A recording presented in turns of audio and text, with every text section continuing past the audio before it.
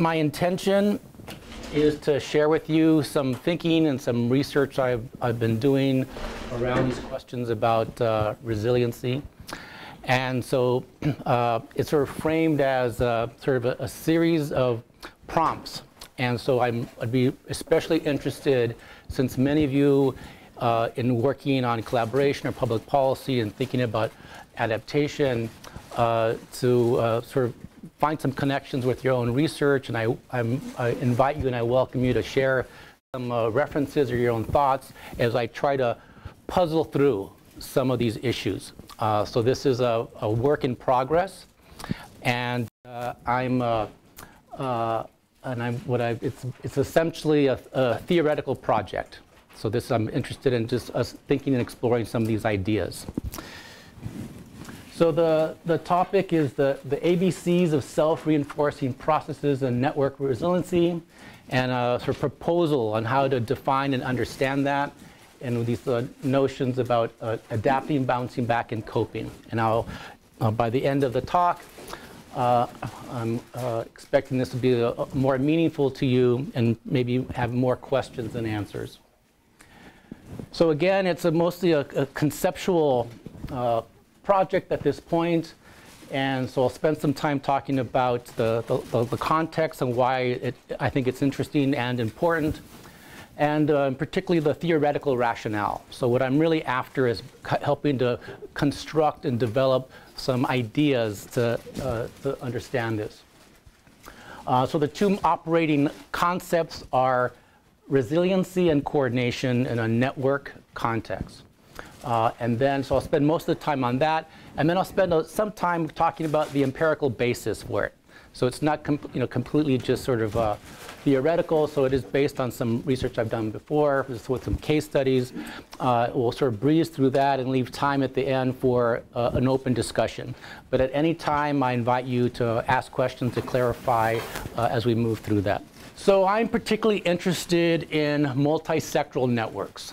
So I'm interested in the relationships between government agencies, nonprofits, and firms. So the three main sectors that are part of what I consider the sphere on the arena for public policy. I've been doing this work for many years. It began with my doctoral studies at MIT.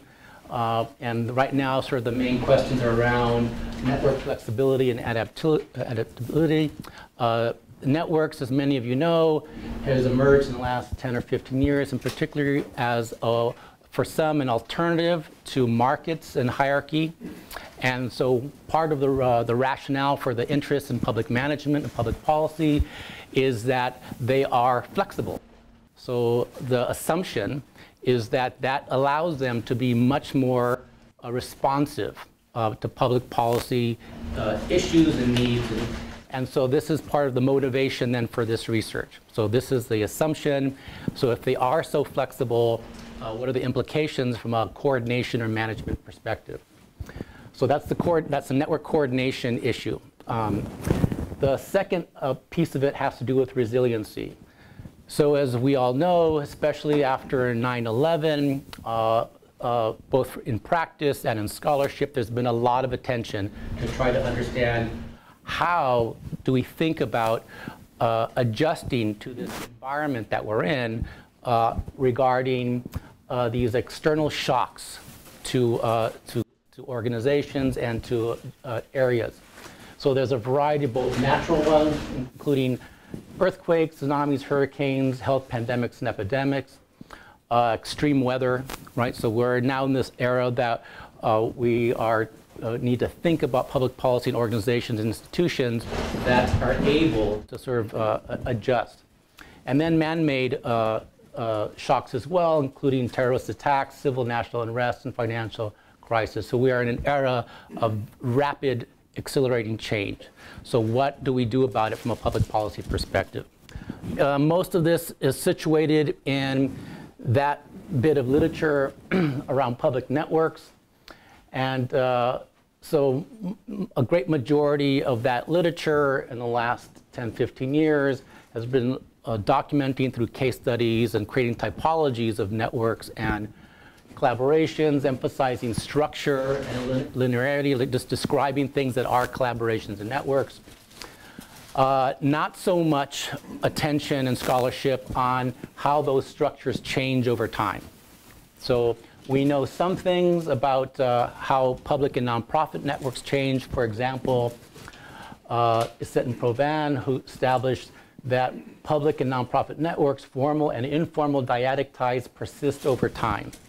So, and I'll sort of say more about sort of that rationale. We know some things about that.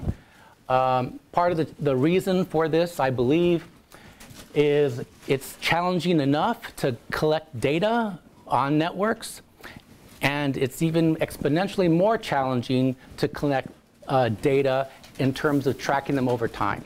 So there is an empirical methodological challenge that limits our understanding around networks. So that's one piece. But I think the larger piece, and why we're here, is what I believe are the lack of theoretical and conceptual frames to help us understand that dynamic change. So we've got a variety of challenges to try to overcome before we try to address what Jörg Siedhauser noted, that there's a lack of dynamic theories, and why it's one reason it's been difficult to apply it to the practice of management. So these are puzzles, I think, that if we can get more traction and purchase on, there's more implications for how we can help public policy. So that's, again, some of the motivation. So here's a sort of foreshadowing of the conceptual framework. I'll show this slide 3 times now to give you a roadmap, to give you a sense of where we're going to go, and then midway through about how I believe I sort of explain this, and then at the end. And at the end, I think how the pieces might fit together in your own minds. So the theoretical rationale is I draw that there are these 3 forms of human coordination: markets, hierarchies, and clans. And I think the evidence of this organizationally is in terms of the sectors that we often think about that comprise the multi-sectors, which is their for-profit firms. There's government that's traditionally thought about as bureaucracy, and then clans or sort of social relations, sort of nonprofit. So that's sort of organizationally one way of explaining why we have these 3 different sectors. So research I've done in the past has sort of tapped on that logic to describe 3 kinds of strategies that are implicit when we think about coordination. So that a lot of the work I focus on in workforce development has to do with understanding labor markets, for example, and how to help firms get the human capital and the labor that they need so they can be productive and regions can be efficient and prosperous. And the role of government agencies in trying to facilitate that, and federal policy on down over the last recent years has been trying to improve labor market functioning and workforce development and create jobs. So there's a role of that, which is more legislative, what we're familiar with in terms of that top-down control. And then the role of nonprofits in terms of being connected to various kind of constituencies and providing specialized support services. So, and my argument, I'll elaborate, is that there's implications when they're all working together on choices, on strategies that we make in terms of trying to affect those changes. And then, so there's sort of the main piece then of looking at resiliency is the fact that there's very little robust conceptual definitions. So resiliency now is a buzzword. It's an idea in good currency. Lots of scholarship coming out, a lot of practice and legislation. But there isn't a strong theoretical basis. So that's part of what I'm trying to contribute to. So that's one piece. And then the other piece of it is path dependence. Path dependence is similar. It's an idea in good currency. It basically permeates a lot of the scholarship, a lot of our sort of, as a kind of a jargon that we use. It turns out that it's also not very theoretically robust. We sort of have this sort of a shorthand of thinking about path dependence, right? Organizations that end up doing things that aren't necessarily efficient. And so, but it hasn't really been developed. And so Jörg Siedhauser and his colleagues in 2009 tackled that puzzle and came up with a way of saying, here is a theoretical way of explaining path dependence. So what I did is sort of use that as the conceptual hook, as a way of bringing in then an understanding of resilience into these three notions. So this will be more meaningful at the end of the talk, but just to give you a heads up of where we're headed. This is the roadmap. So again, from a theoretical perspective, we've got these three mechanisms of organizational control: markets, bureaucracies, hierarchies, and clans, and which I sort of reframe as entrepreneurial. So it's not necessarily, in terms of from a coordination perspective, what it means is in the market, it's sort of associated with this market-focused, opportunistic, normative value and quid pro quo. So that's sort of the market logic, right? So those are one way of thinking about even a network, right? So people who define networks is all that, and it's only quid pro quo. And then this notion that there are also rules and a normative value and legal authority in terms of what I call bureaucratic networks. So we think about federal, state, and local networks of agencies, governmental. There's still the construct, right, of this institutional set of values. And so networks of government aren't all flat and horizontal. There's still this vertical notion. So when we think about networks, there's different ways how those structures operate. And then the community is more of what we know, are familiar with, of NGOs and nonprofits, that they're collective oriented. They're all about relations primarily, and sort of a high normative value and moral authority. And I won't detail this. There's a whole associated set of values with those three distinctions. So the research I published in about half a dozen articles is basically defining and elaborating and making this argument that when we think about networks, all these organizations that we're already familiar with are present. They're part of the network. So we can't disassociate a network from legal authority, right, from hierarchy and bureaucracy.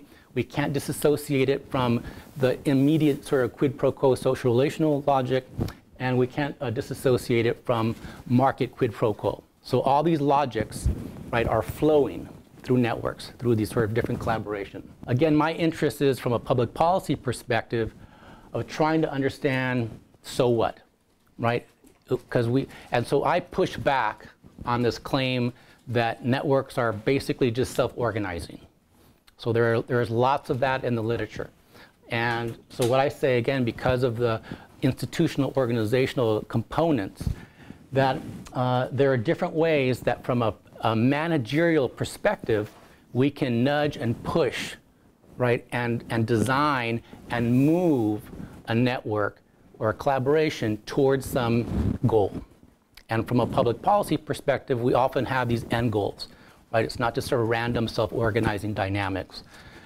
And so the argument that I make is that there are, based on the existing literature on networks, ways of strategically trying to nudge and move and motivate these networks towards this end outcome. One of them is this reactive facilitation, so that think about it as just facilitating networks.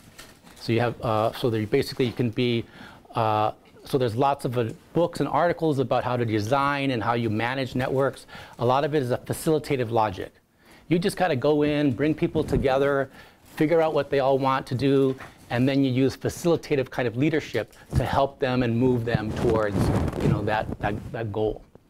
So that's for some network researchers, that's what a network is, right? And that's it. Others see it in a more contingent way or active way. And so for them, it's what I call entrepreneurial. People have interests, right? Organizations have interests.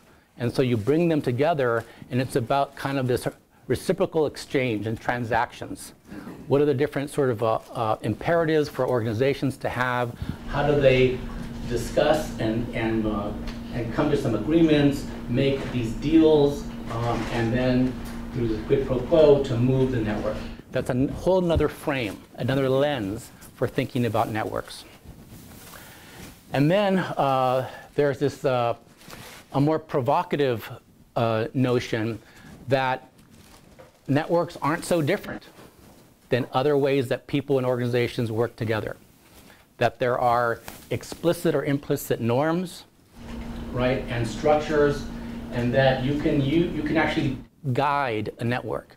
So what might be familiar to many of you as a network administrative organization, right? So sort of a key idea that Keith Provan in particular has sort of really influenced and shaped a generation of network scholars, that there is this hub, there's this nucleus of a network that in a kind of a spoke way is able to coordinate a variety of services. And we see this in a variety of different policy arenas, whether it's workforce development or mental health services or whatnot, where you've got one main organization that's tasked to manage the network. So they're much more hands-on, much more directive, right? In some cases, they have the resources, and they use the resources to be able to motivate behavior. So that's a much more sort of top-down network structure, but it's still an associational structure. So the idea here is that there's a lot of mechanisms that we're familiar with that we can use depending on the environment and what we want to do.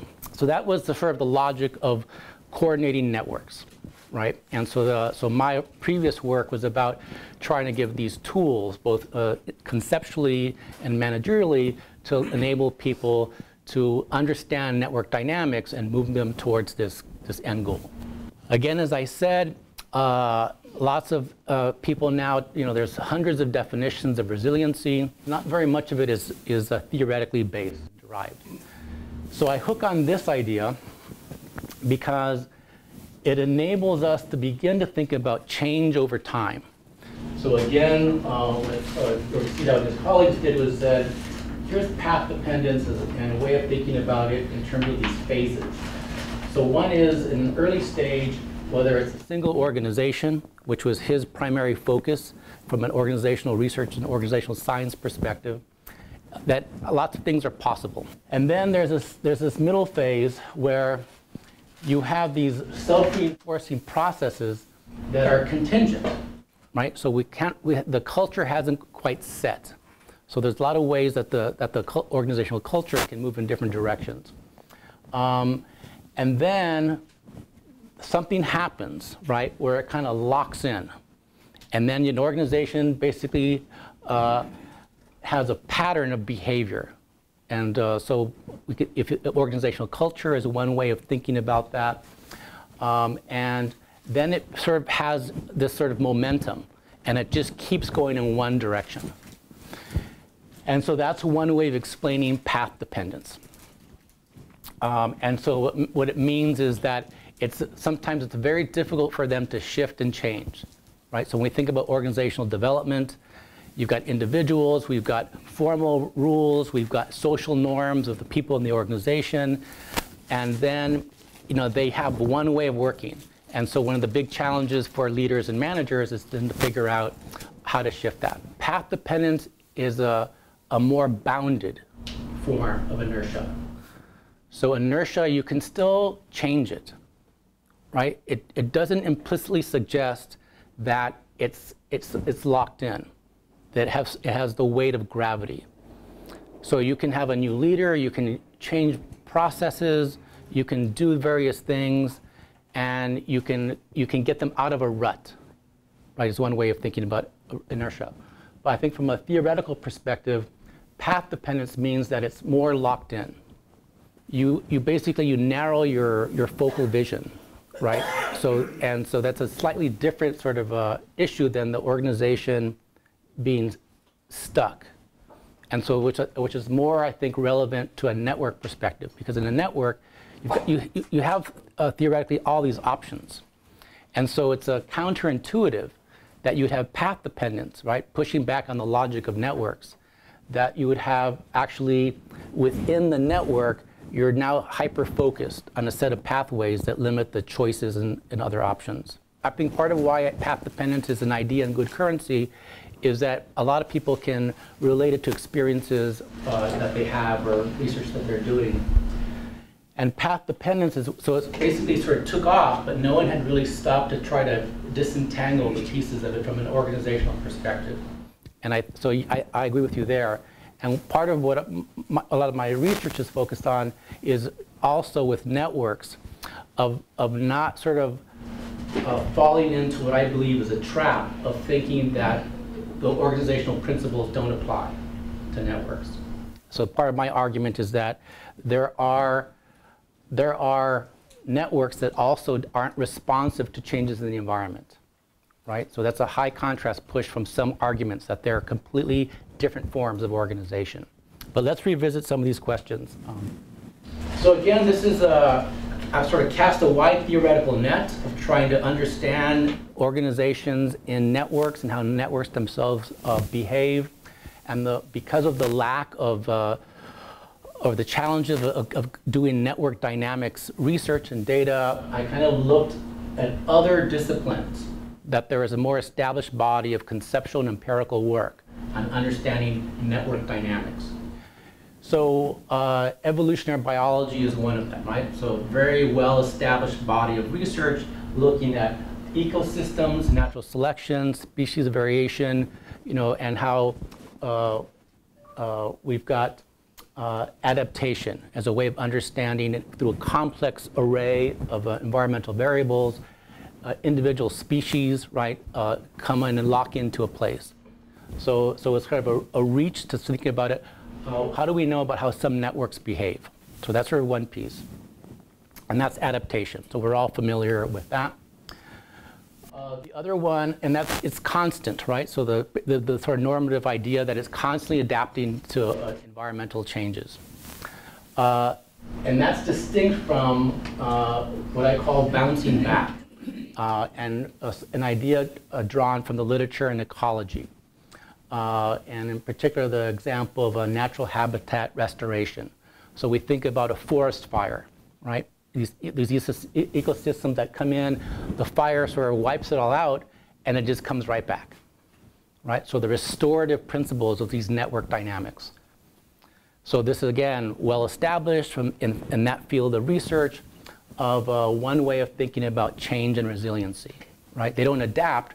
It's just part of their natural cycle, and they just come back as they were. So again, you know, sort of based on that line of research. And then this other one around coping. So this is different from adapting and different from coming back to your previous point. And then mostly in social psychology, what we know from that research is, for example, for individuals that have traumatic stress, the importance of social networks in helping them cope. So there's a lot of research on that. Things like managing pain, right? That it turns out that one of the frontline defenses of managing individual pain is social relations, working with other people.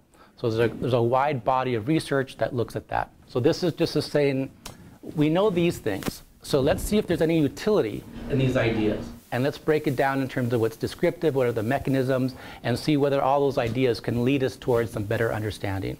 So let's revisit about the advantages and disadvantages and how far and whether or not this works. But yeah, I think you're right in terms of my motivation. Is like, let's really get at a fine-grained understanding of describing whether or not this applies to organizational networks. So here it is, that same framework, right? So now you kind of get where I sort of originally started in terms of thinking about multi-sectoral networks. This project of path dependence, or from another perspective, organizational inertia. We know that there's some kind of momentum, some sort of movement about organizations.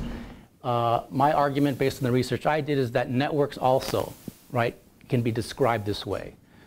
And because I argue that there are these three different kinds of organization, value sets, and behaviors in networks, we need different ways of describing them. So that's the puzzle that I'm trying to unravel. So then it's the question, is there a relationship between these network coordination processes that I argue exist in networks and these self-reinforcing processes of network resiliency? And what are those self-reinforcing processes? And more specifically, to sort of elaborate on the chart that I just showed you, there's adaptation, bouncing back, and coping.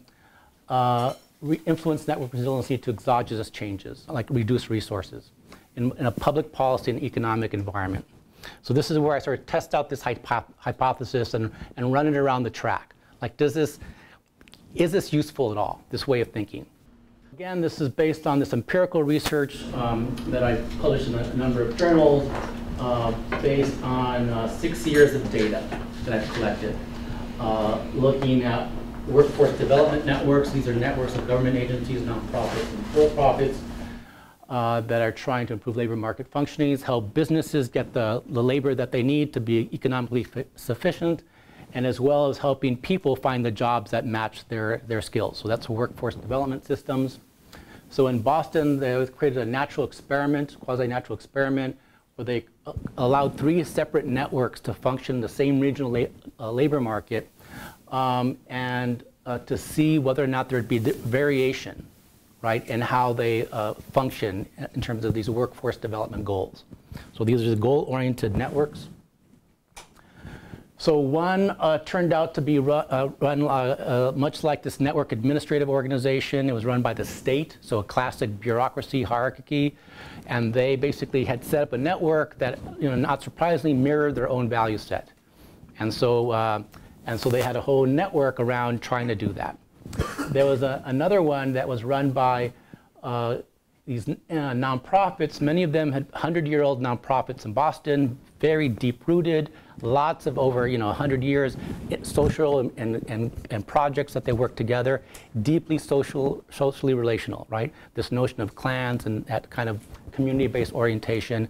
It's all, like many of us who study nonprofits are familiar, deeply embedded sort of organizations. And so they have this community-oriented logic. And then finally, another network that was more entrepreneurially oriented, more market-oriented, run by the Economic Development Agency, and an entrepreneurial nonprofit. And they were all about trying to use market-based approaches to get organizations to collaborate and work together. So 3 different kinds of networks that emerged. Who's in the network? Okay. And is it the same target populations in all 3? And we're talking about different approaches to being a network, or are they distinct groups? So great question. So basically this was related to the development and implementation of the Workforce Investment Act. So basically a shift from the traditional federal approach of doing job training and providing training for people to get jobs to focus on universal access. So before, federal policy prioritized providing services for employment and training and workforce development to nonprofit and the least skilled, least educated workers. So the Workforce Investment Act now, right, it basically is universal access. So anyone, whether you don't have a high school degree or you're a CEO, can come in and get a service. That's one point.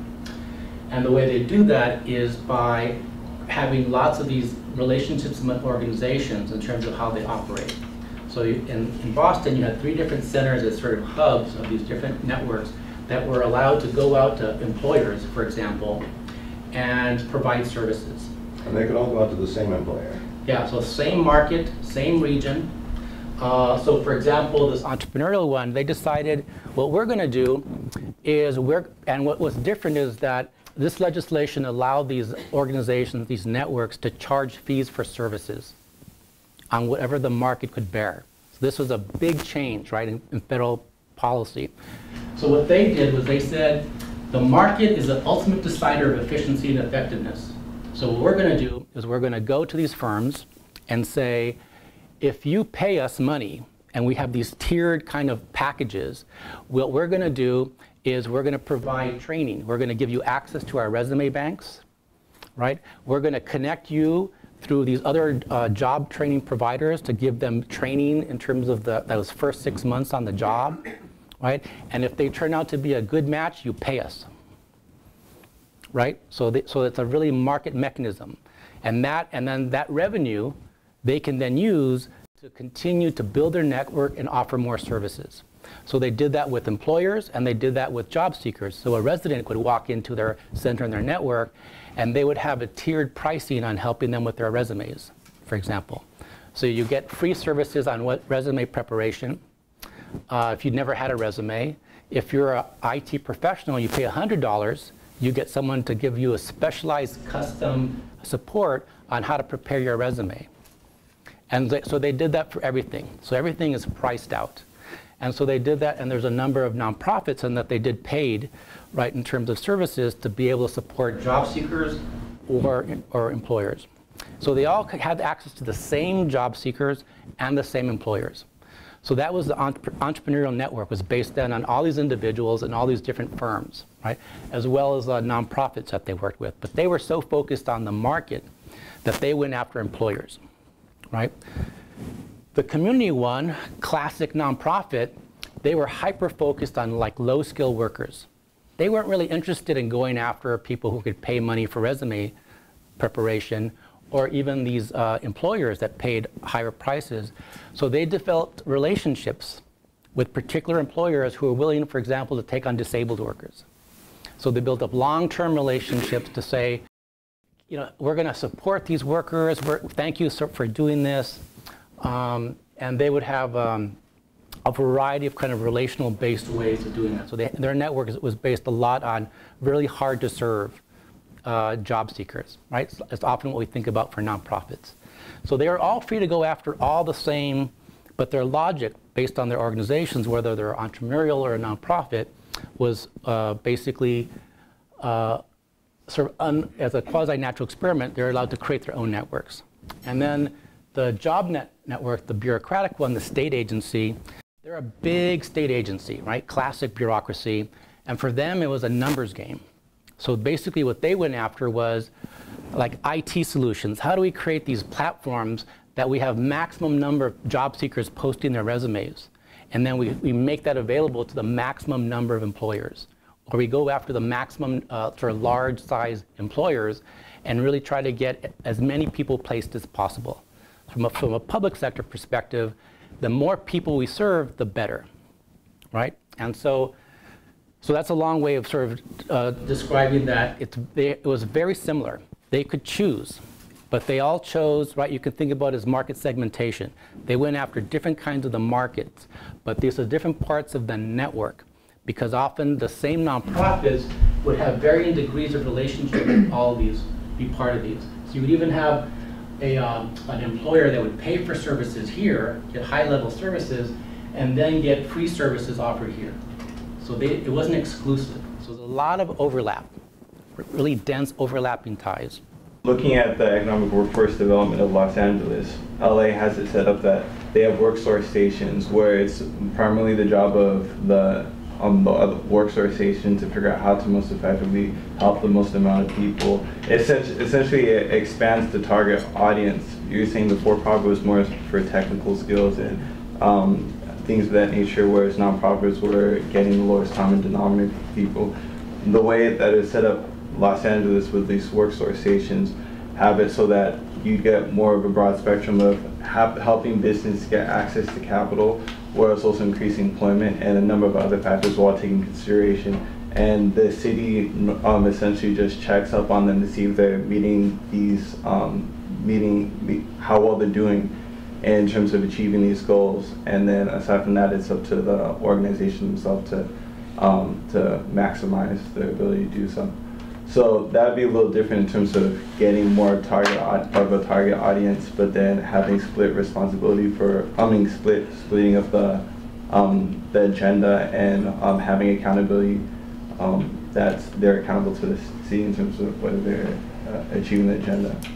Yeah, so the work source centers in Los Angeles, like work source centers across the country, right? The federal legislation allowed anyone to come together and create these organizations and these networks. Most jurisdictions, most workforce developments or councils and networks chose one path, right? One way. So many of them are run by either government agencies, for the most part, or nonprofits. There were a few that were actually run, like in the South in Florida, by private corporations. So that was part of the experimental nature of the Workforce Investment Act legislation. Let 1,000 flowers bloom, right? Very experimental. What was different here is what they allowed all of them to compete, because they didn't know. Massachusetts said, we don't know which was the right way, so let's find out. And so, yeah, so most places like LA, they basically have one dominant kind of public-private partnership arrangement. So what's interesting here, what I thought was interesting was there's variability. So let's see whether we can use that information to understand, in particular, networks. So, so basically, again, this happened. I started collecting this data when I first started at MIT, and every year I collected more and more data. And started in the late 90s, and then in 2000, 2002. So basically, there are two main exogenous shocks, as I like to talk about it, since we're talking about resiliency. So what happened? So the first one was the policy change, which was the full wholesale implementation of the Workforce Investment Act. It was also the tail end of welfare reform. So welfare reform started in '96. It took a few years for everything to sort of settle out. But by 2000, you know, in Massachusetts, the welfare reform had changed the landscape for a lot of workforce development, in addition to the Workforce Investment Act. And then, you remember the good old days of prosperity? Late 90s, you know, internet boom. It was easy to get jobs. Employers were flush with cash. They were hiring anybody that could walk and breathe, right? It's a whole different era. And then the recession hit in the early 2000s. So the two sort of changes are massive policy change and then economic change. So then the question is, did it make any difference to these three different networks? Did they respond and behave in any different way? All right? So how were they resiliency? What was the key sort of common denominator of both of those things, the policy and economic, was the diminished resources. So welfare reform, after an initial flush of money to help people get jobs and help organizations, the money just sort of bottomed out. So there was very little government resources for workforce development. And the employers, you know, the jobs dried up. So now you have a period of abundance, munificence, to actually a lot of scarcity. So how do we then predict and understand how these different networks function, right, from these very different periods of time? So that's the shock. That's the resiliency. That there were these different networks with different logics. They had followed these paths in moving towards trying to achieve these end goals. So what are the mechanisms? What are the very fine pieces that help us understand this? So where I landed on is something that's common in organizational research and also in network research, is that there's something about formal connections and informal connections, right? And again, back to Essed and Provan, what they found was the dyadic ties between public and nonprofit agencies, they persisted at a basic level.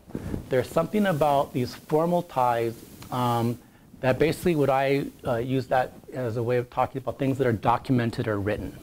So contracts, right? So, or memorandums of understanding. So whether it's from a government perspective, right, there's always documentation. So during the flush times, even the governmental sort of base, bureaucratically organized network had lots of forms and agreements and whatnot. The entrepreneurial network, right, when they were flush with cash and deals, they had all these fee-based agreements, both with employers and with job seekers. So this was the data that I looked at. So what was formal was written down. And so this permeated all three of the different networks. But also, because we're talking about networks, there's a lot that happens that's not documented or written down. There are handshake agreements. There's social relations. Right? There's the norms and different kinds of arrangements that people have made based on in-kind service referrals, word of mouth, professional expertise exchange, where people would move in the network between nonprofits, for example. And then I attended a lot of meetings and events and collected a lot of data that was collected as part of this natural experiment that the state of Massachusetts was doing, the Commonwealth of Massachusetts was doing.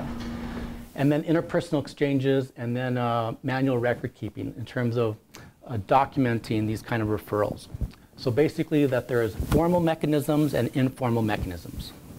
So are these ex ante processes or ex post? And I guess in thinking about the resilience, I would want to have networks already have these things in place so that when the shock hit, they could just play themselves out.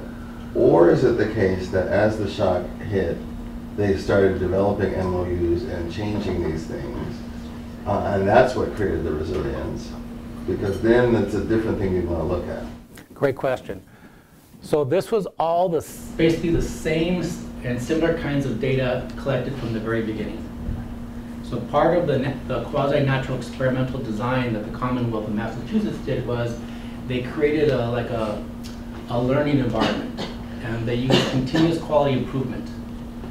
So those of you that are familiar with that, heavy documentation, lots of flow charts. So all of these things I started collecting from the very beginning, from day one. And every year they would have binders of data that I had access to. And every year I'd go and talk to people and interview them for 6 years. So I had a lot of data. So to your question, that didn't change. So it was only the amount and the type of data in terms of the number of contracts or the number of MOUs. But let me say a little bit more and see if you still have that question. For the JobNet, which was the bureaucratic network in terms of their coordination strategy, just as we expect lots of procedural memos from the very beginning. How to do things, how a job seeker should upload their resume, how employers can ask for information. Everything was standardized, right? Just as you'd expect from a large public agency. And so that was a large part of how they operated within the network. If you want to be part of our network, you need to fill out this form if you were an employer or a job seeker. So heavy formal documentation, right? A lot of agreements. On the informal side, they would provide technical assistance, but it was really heavily reliant on these formal mechanisms. Or they would call employers, these employer cold calls. So they didn't establish relationships the way a nonprofit or a community-oriented network did, because once you hire a few disabled people, the next year you'd sort of say, how about hiring some more? And over the years, they'd built up these sort of social, relational, but the JobNet, the state one, was arm's distance. We're the government. We're not going to like cozy up, or we're not going to make deals with businesses. So they'll just do cold calls and ask them if they have jobs, and here are their jobs. So more of a classic old employment and training approach. So again, are these sort of the pre-shock period, or are you describing how they respond to the shock? So this happened throughout the whole 6 years. So it's just the normal way of... Yeah, this is how they operated. So this is, so the idea is that they started developing these patterns of interaction based on their logic of how they coordinated. Right, so I'm certainly laying the groundwork to think about path dependence. So basically, they had lots of different kinds of arrangements. They were very similar before that early 2000 shift, that pivot. And I'll say a little bit more about that was when the lock-in happened. So basically, the argument is that when you have this shock, that is when these sort of, perhaps it's inertia or this path dependence or momentum, everything contracts into the core way of organizing the network. And then similarly for the entrepreneurial one, a lot of fee-based relational connections with right contracts. You pay for services if you're an employer or a job seeker, business contracts. They also did a lot of handshake agreements, right? Because they're entrepreneurs and they're making deals with these businesses and say, you can pay for this stuff, but we're also going to have weekly free breakfasts for employers to tell you about what we're doing and the services. And if you happen to hear of a job, come and talk to us. So much more that entrepreneurial, mix of deals with money, but also sort of a good old sort of approach. And then lots of customer feedback. So they're interested in how they can always improve their services. So this continuous quality improvement notion. Always trying to track how to make more money, provide a higher quality service. And then the community network having lots of mostly social service MOUs. So they weren't really after the money from the employers, they were after collections of nonprofits who would agree, for example, to provide services to disabled job seekers. So you have a variety of different organizations, and they would get together. They might go after some foundation or government grant to provide specialized services to subpopulations, right? Whether it's disabled, women, immigrants, whatnot. And a lot of it based on this informal notion of personal ties in job seeker counseling. So the ways or the pattern, the mechanisms of the self-reinforcing processes, this is the hypothesis and the intuition I have, is that when you have more formal mechanisms within a network, right, more of this sort of documentation, that is what helps establish this pattern. And during the formal and informal mix, you've got a bit more dynamic, more sensitive to the environment, whereas the more sort of community-based orientation to coordination was informal. Because again, these organizations have been in the community for 100 years. They know one another. They've been on campaigns. So they're very friendly. They're very familial. So these is what I think are the mechanisms for these patterns. So again, during flush times, before the recession and before the big, massive implementation of the Workforce Investment Act and welfare reform, they're all kind of doing fine, right? Everyone's sort of operating at a relative high capacity. And so what I found is that during the austere times, during the early 2000s, those patterns helped lock them in to their behavior. So the reaction of the entrepreneurial network was, okay, we can't charge employers to find job seekers and present them to them. How can we make money, right? What's the opportunity here?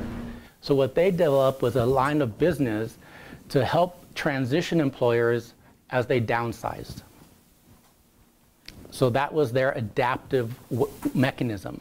It's like, well, all these companies now who are riding high, had all these workers, now need to fire people and let them go. And so what they did was say, we know a lot about how the labor market works. We know how to help people move on in their careers. So they started, selling services along these lines. So it's this example of the formal and informal mix.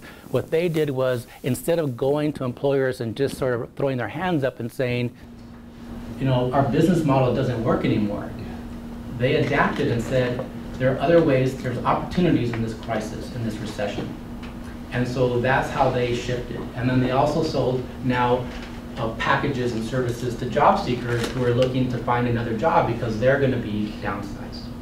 So that mix of informal, formal, paying attention to the market, right? And so what happened was they changed some of their previous customers, went away. Some of the same customers, now they changed their relationship.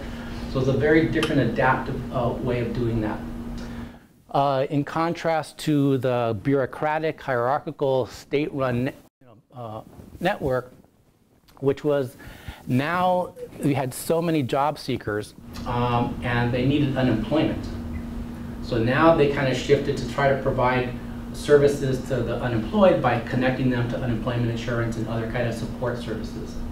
So a lot of what they did was they basically abandoned employers because they couldn't really help them anymore and shifted towards workers, right? And now it was not just low-skilled, but high-skilled workers. So now they reoriented and they use these formal processes to do that. And so in that case, they bounced back, right, in terms of what they had done traditionally, which was provide government benefits and supports. So that was how they had originally started. They were based on a state agency that provided unemployment insurance benefits. So they were basically still able to provide services to high numbers of people. So if you looked at the performance metric of how many customers are served, right, they did very well, right, in the recession because now they were serving people who are unemployed. So from a government performance metric, we're doing our job. we're bouncing back, we're doing what we always do, is provide services to people who need them. So the whole network was structured that way. And then the community-based network, what they did was, as the resources shrank, right? So there's now fewer governmental public resources coming down through welfare reform and the Workforce Investment Act. And you've got now employers who aren't coming to them because they have no jobs. So the social network, what it did was it contracted. So it contracted to their core basic sort of focus on hard to place workers. So one of the nonprofits was Goodwill Industries, right? So Goodwill Industries being an example of, you know, a very interesting resilient organization started in the late 1900s. It survived, you know, 2 world wars, depression, many recessions through its business model. And so this whole network now retreated to Goodwill. And so where they used to have a bigger office where they had services for job seekers and employers, the social network contracted because they did what they had done for 100 years, is provide services to really hard to serve people based on their, you know, operating model, which is using the Goodwill sort of retail as a revenue form. So what they did was they coped, right? So getting back to the original idea about what happens when you have stress, right? Post-traumatic stress or these other kinds of, from a social psychology perspective, you just go into the people you trust, to your family, to your friends, whoever's going to put you up, right? The last resort. And that's essentially how this network then contracted. So a lot of their relationships with other nonprofits and businesses, those ties, those weak ties, right, dissolved and became distant, diffuse. So they became a core network. They still functioned, right? But they were now just hyper-focused. So that's sort of the coping idea. They were, because they've done this before, right? Depressions and recessions, they just know what they need to do at a very basic level to keep their network going and wait until, right, the economy or policy changes again. So 3 different kinds of arrangements. And so the question was they didn't know which would be the most efficient arrangement. So the idea is that you could have chosen any one of these 3 arrangements. But from a public policy perspective, right, it's why it's so difficult to do randomized experimental design in public policy. We don't know.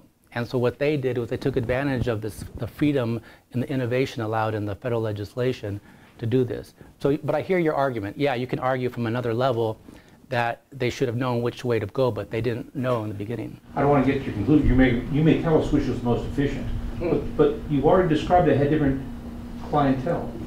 So I don't know how to compare apples and oranges here, which is serving those who can pay has its own efficiency maybe you could look at, versus those who can't pay at all, and you provide services to them because they can't pay, and that may be an efficient way of doing that, but that's not the same efficiency as using the market test.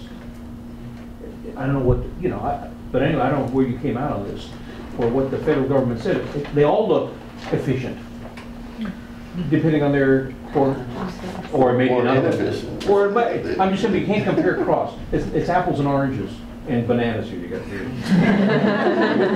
Well, in fact, what often happened was you had the same job seekers and the same employers using services from all 3 networks, right? So they weren't totally different. The same. So you'd have the same. If you're looking for a job, you'd go to these 3 different kinds of places through word of mouth, right? And there was no restriction about that. And the same thing from employer. But if you couldn't pay, you wouldn't go to the entrepreneurial ones. But they all charged for services. So it wasn't like either or. So what I'm arguing is here are 3 different ways of defining resiliency. That one of them is adaptive, right? So think about the implications depending on the public policy arena. In some cases, what we want is a learning organization, right? That the landscape, the environment has changed, and we want the network to be able to respond, right, and keep going because change is constant, right? What you need is a mix. if you have a mix of formal and informal mechanisms, they're more likely, is the argument, is the hypothesis, to adapt, right? Adapt meaning that some are going to mutate, some are going to die, right? Some services died. Some services, because of variability, emerged and they were brand new because you have the creativity and the diversity. So there's one particular kind of adaptive resiliency, right? The other one is bouncing back. So in terms of, there are some systems that we think about providing clean water, electricity, right, from an infrastructure or public utility perspective. You don't want it to adapt, you just need it to reset as quickly as possible. How do you do that? Earthquake, right, terrorist attack, how do you get things back to normal? And so one of the ways you do that is you have these formal mechanisms, and which is why we have backup systems when we think about redundancy. One system fails, you get another one, and you get it back online. You have a backup generator. But it's these sort of formal mechanisms is what you do that. So in some conditions, this is one possibility for doing that. And finally, if it's immediate short-term survival, right, immediately after some crisis or shock, one of the ways that you survive that's been tested by the community network is you use trust, right? You use trust, establish relationships, social relationships, and you can get through. And so this raises other kinds of questions about short-term, medium, and long-term strategies. So if I could these are all organizational responses, and so how does that relate to the sense of a network? Right? I actually think networks can be resilient and networks can do all these things, but we're only seeing one actor who's responding to move the rest of the network, and it's not the network itself that's acting. I mean, in some level, you know, this is each of these three service providers saying, "Uh-oh, I'm in trouble. I got to figure out what I'm going to do so I can survive," and so they do stuff. It was less clear to me that anyone else in this network was contributing to that decision-making process to make it work more effectively, more efficiently, anything like that. I think for me it's a degree of emphasis. So part of their annual process for chartering from Massachusetts was that they would again do the strategic plans, they would survey customers, employer customers, and individual job seekers. And they would have focus groups.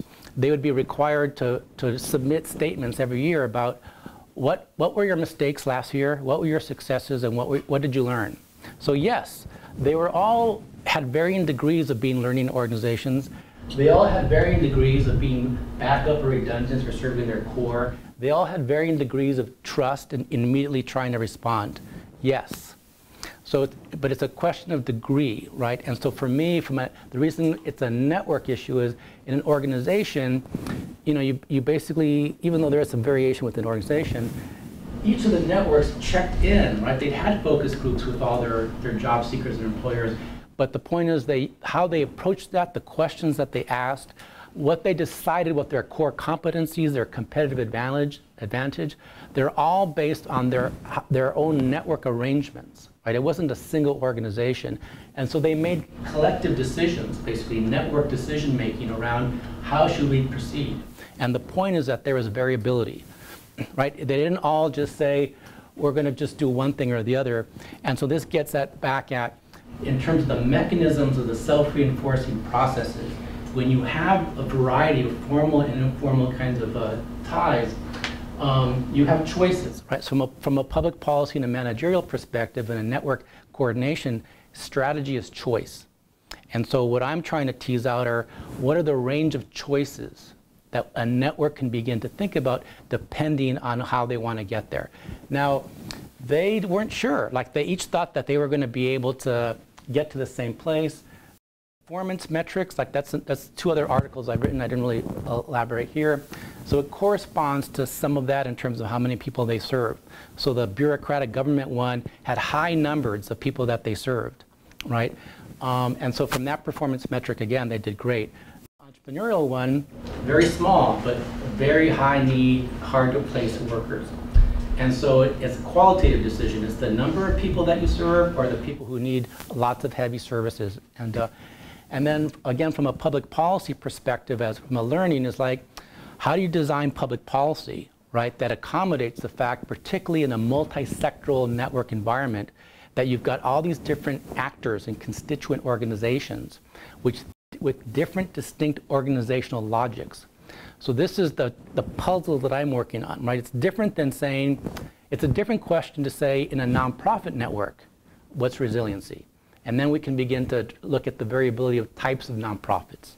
In a similar way, we're in a business school and talked about what is economic resiliency for firms. Different set of questions. And so my sort of, the puzzle I'm trying to deal with is a lot of our public policy sort of issues are multi-sectoral. And so it's a little bit more nuanced and complicated in terms of trying to figure out whether it's nested networks, sub-networks, strong ties, weak ties, dyadic, triadic ties. From a structural perspective, there's all these different mechanisms. And so your questions are, I really appreciate them. It's sort of spot on in terms of, it's how do we really figure out whether there are some principles, some patterns that are sort of the basis for a conceptual or theoretical way of thinking about that it's not all just anecdotal or idiosyncratic. So, and I knew that, so we've been doing this. So yeah, and it's a risk. It's a risk reaching for adaptation, for looking for ecology or looking for social psychology, but because we don't have a lot of empirical data from a network perspective, looking at network change, it's a risk we take, right, as scholars and researchers about what's some traction. And so I think what I'm hearing from you all is that, there are some are riskier ideas than others, but the basic notion is that where I've landed is consistent with a lot of what we know from organizational research and network research, that there's something about that the formal and informal connections, right? There's something about that are related to the mechanisms of how networks function, and in particular for dynamics. How networks change over time. And again, this is different than some of the scholarship that basically overemphasizes either informal ties or formal ties. And so once we get into that gray area, that continuum of what are those boundaries and what's the nuances in understanding that, particularly from a policy or a managerial perspective. So I think we're almost out of time. Any final comments or questions? So is that in your thinking at all, the characteristics of the species? So then we would have to look at the human species and ask ourselves, what are the behavioral differentiation characteristics among human beings? We don't all behave in the same way. I don't buy the notion that we're all interested in limited self-interest. I think the Tocqueville's self-interest rightly understood makes more sense to me. So, do you ever look at that kind of micro, fine-grained part of networks, how human beings behave? I've focused mostly on organizational networks, and so the special variation among organizations, which is why I've landed on these three different kinds of organizations, so public, nonprofit, and for-profit, as three main types of species when we think about organizations. And it's one of the implications is I'm interested, if I'm understanding your question correctly, about looking back at individual sort of behavior. And that's a different research agenda. But I'm thinking about it more now, so thank you. But I do think, if there are some general typologies across these three categories, like I would guess that sort of your more entrepreneurial has generally fewer assets and resources on hand relative to the nonprofit versus the for-profit company that I'm familiar with. Everyone says the for-profit company has all this cash in the bank and they can just buy things that nonprofits can't, and it provides different kinds of frustrations and challenges. If you could sort of distinguish between those and the governmental is a mess, right? So, but have a few dimensions there, which could, it could speak to sort of which levers even have a hope of reacting to stress relative to others. Thank you. Thank you for